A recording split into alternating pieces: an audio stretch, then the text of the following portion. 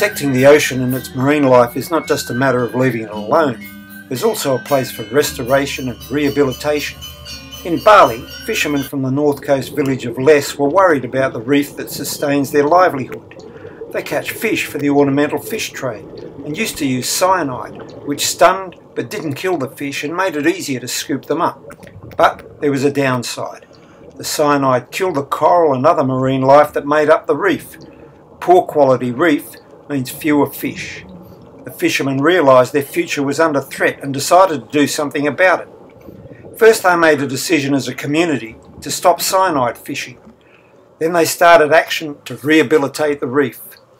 They put various structures in the water to encourage coral larvae to build up a new reef. Eventually they established a partnership with the National University of Singapore and began a program of active reef rehabilitation, involving the cultivation of coral on artificial platforms and then transferring it to areas of reef that had been degraded. The aim is to encourage coral spawning and natural growth.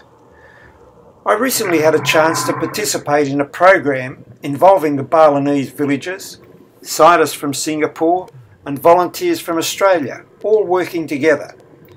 This approach is still at the experimental stage, as the scientists and villagers seek to determine which coral species, depths, structures and time frames work best.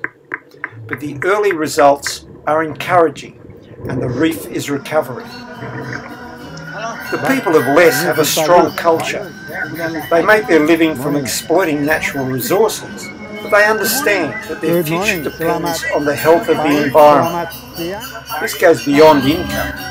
Their community, their self-respect, their culture, religion and rituals are tied to the land and the waters in and around which they live.